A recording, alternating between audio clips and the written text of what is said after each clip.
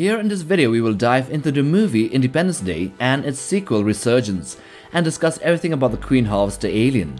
We will first take a look at their history on Earth, then their species profile, and then ending with the Queen's design, biology, her biosuit, and how she commands the interstellar alien swarm. It's pretty interesting to have a techno-swarm alien species that imbibes horror, sci-fi, and fantasy aspects into one. So let's take a deeper look into it. The first recorded interaction between humanity and these harvester aliens was in 1947 when a spaceship of theirs crash-landed on the Foster Ranch outside of Roswell, New Mexico. In the crash, 2 aliens were killed, while a third was seriously injured. So on July 2nd, 1996, the harvesters dispatched a mothership to Earth and began their invasion in what became known as the War of 1996. Arriving in massive city-sized destroyers, the harvesters used varying tactics, including human satellites, to relay signals between their vessels and coordinate their attacks, destroying nearly every major city in the world during their initial strike. They were later, however, defeated by the use of a computer virus to disable the shields of their ships, and also by a daring surgical strike into the mothership with a nuclear bomb, which sets off a chain reaction that crippled the rest of the ships on Earth. So although defeated in 1996, many harvesters survived. Some managed to establish a level of resistance against humanity on Earth, but were ultimately either eliminated or captured by human forces. However, prior to their defeat, the harvesters sent a distress signal to deep space, warning the rest of their species of their failure, and a distress call was received by one of the queens, which made its way to the planet inside an even larger mothership with a swarm of her minions by her side. This culminated in the Second War of 2016, 20 years after the first invasion, and even though humanity had prepared for such an encounter, what they got was still way more than they could handle. So in the vast expanse of the galaxy there exist these aliens, possessing advanced intellect and technology. They scour the stars in search of planets to exploit. With ruthless efficiency, they decimate indigenous life forms and drain their planets of their resources to fuel their insatiable hunger for growth and propagation. However, the real origins of these harvester aliens are shrouded in mystery, with their true name lost to time, and their legacy are just the countless civilizations they have obliterated in their wake.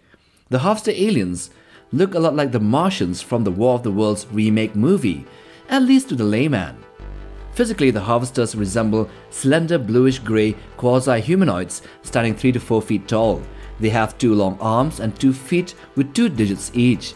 Their heads feature enlarged rear sections kind of like the crest, with large pupilless reflective eyes that are silvery, and they also seem to have white nictitating membranes instead of normal eyelids.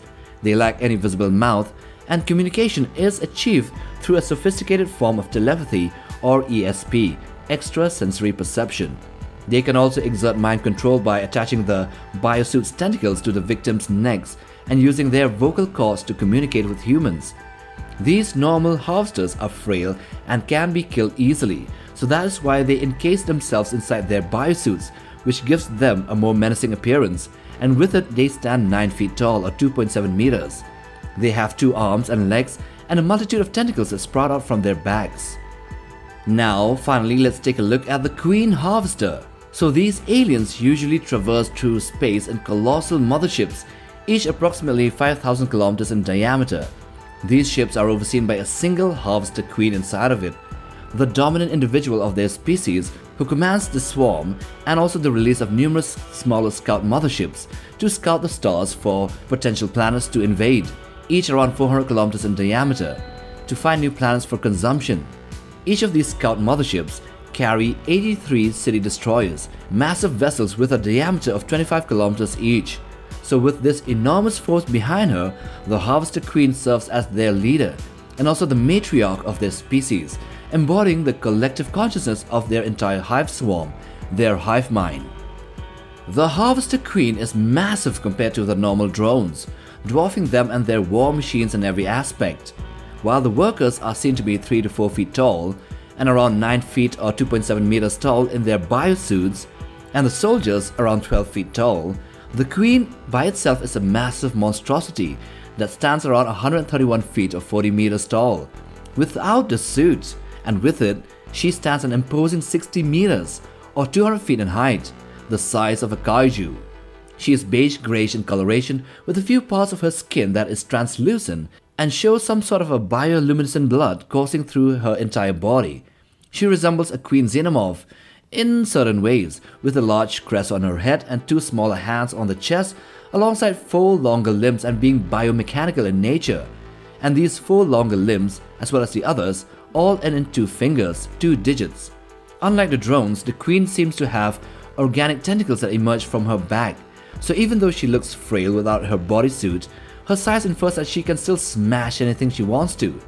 She is the only member of a species that possesses a working mouth, which has teeth similar to those of humans, and she also seems to possess a massive insect-like abdomen. Her biosuit, like the others of the workers and the soldiers, are more monstrous representations of their initial appearance. The queen's biosuit in particular is way larger than the queen itself, increasing her height to 60 meters or 200 feet. So while the queen has 6 limbs in total, the biosuit gives her an extra 2 to control. So in total, the queen harvester has 14 appendages. Okay, let's take a look at these. 4 organic looking legs and an additional 2 heavily armored ones, as well as 2 long arms that emerge from the chest to handle weapons and stuff.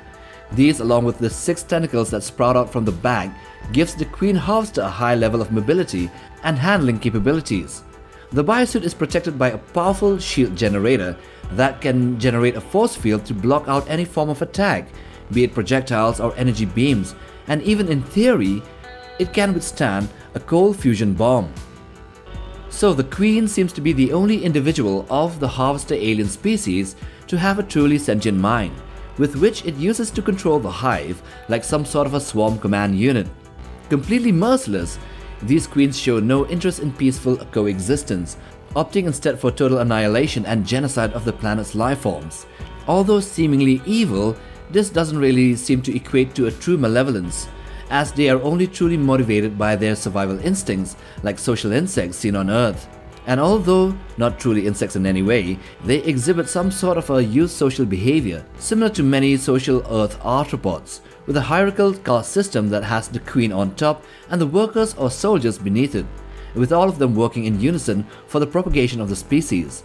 But then again, the queen hunting and searching for the sphere on Earth does point to some sort of an evil intent towards the object, like a form of hatred or enmity or even jealousy or vengeance. Anyway, that's all we have about the queen harvester for now. So if you like this video, then watch this other one as well, and do check out our channel for other monster content, movie monster content.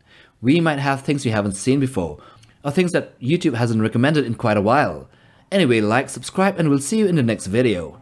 Take care, fam.